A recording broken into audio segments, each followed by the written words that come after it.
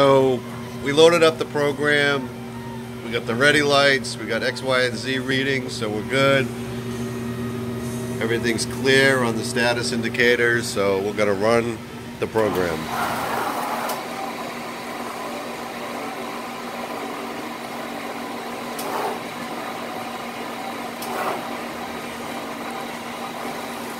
Okay, so the machine's gonna finish the cycle. That's about it. Let's go to the home menu on the computer, if you don't mind. And I want to see where we load all the programs that are stored in there. Alright, so these are all the programs we have stored. Some are left over from the other customers. A lot of them we just deleted.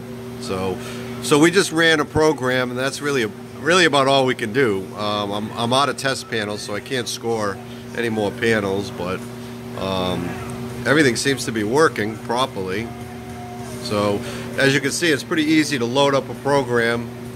You know, we just picked one out of the menu, you drop it in, and you're pretty much ready to go.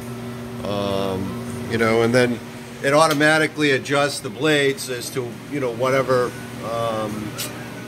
you know, dimension we're looking for, or thickness, I should say, from a scoring standpoint. I don't know how good those blades are, but we're going to supply them anyway.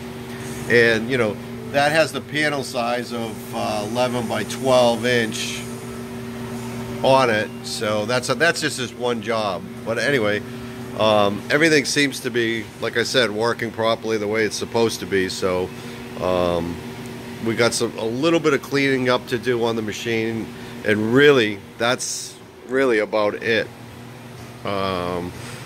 I'll give you an overview of the machine.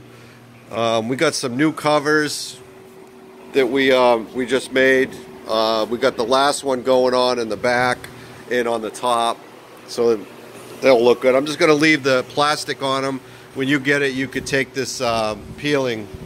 This comes off, you just peel it off, but I just didn't want to get scratched up, so I wanted to make sure it all looks pretty good. That's about it, really. Not much to this machine, believe it or not.